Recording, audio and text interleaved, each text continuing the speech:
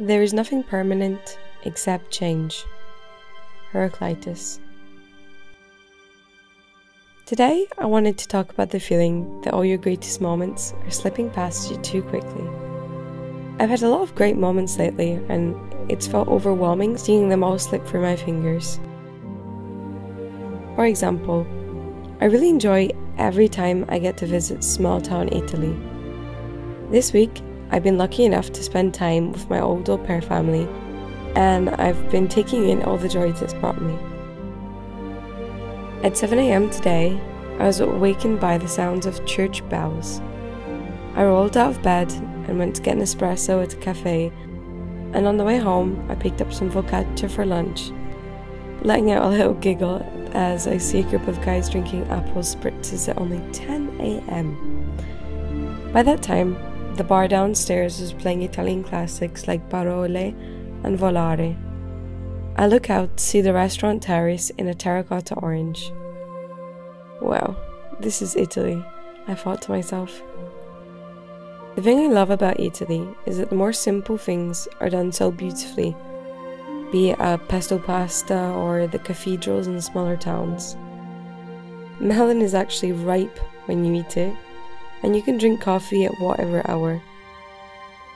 Something I do find funny here is all the little rules and mannerisms that Italians have. Last night, family friends made me an espresso and it was too hot, so I went to grab some frozen yogurt and I came back less than 5 minutes later. As I re-entered the flat, everyone was staring at me intently and they said, "Lucy, please drink the coffee now." They were so serious. Apparently, it's a rule that you have to drink coffee straight away as it's hot. If you're listening, Italians, I apologise for drinking it cold that night. As over the top a lot of these customs are, I really like it. It gives a country a sense of identity and culture. No wonder Italians are always so proud to be Italian. Anyway, back to the story. That night, we were playing an Italian game, of course, called Briscola.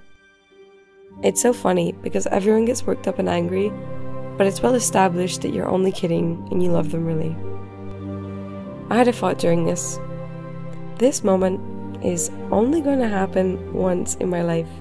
It's only ever going to be the 25th of June 2022 once, and as of the time writing this, I can't get that day back. Nothing is permanent. Everything we do cannot be replicated, as the day is already past and things can no longer be the same again. It really helps me to live in the moment knowing that if I blink, it's already gone. Even quicker if it's a fonder memory. I've been noticing myself lately blanking out during moments when I'm around people, just to think about what's going on and appreciate the moment, usually in the form of a toilet break. It's like I want to take a mental photo. It's bittersweet not being able to relive moments. On the one hand, you can feel a little nostalgic. I see nostalgia as more of a happy thing, knowing that you've lived great moments rather than sad they're over. On the other hand, it's a little sad reminiscing on the things you can't get back, like time and people. Knowing that nothing is permanent can also help you through rough times. You realise that life is a big continuous wave with ups and downs, and that the ups are not permanent, just like the downs.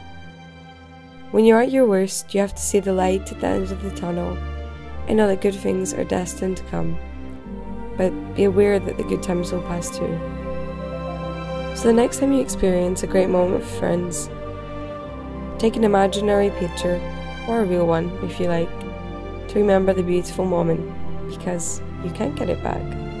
And when you're going through rough times, just remember it's not going to last forever. We have to keep moving on in life and leave the past behind us, because if we dwell too much on it, we might just miss out on the present. That doesn't mean you can't take time to look back fondly on all the wonderful things you've done and seen. What's a fond memory of yours you would like to relive?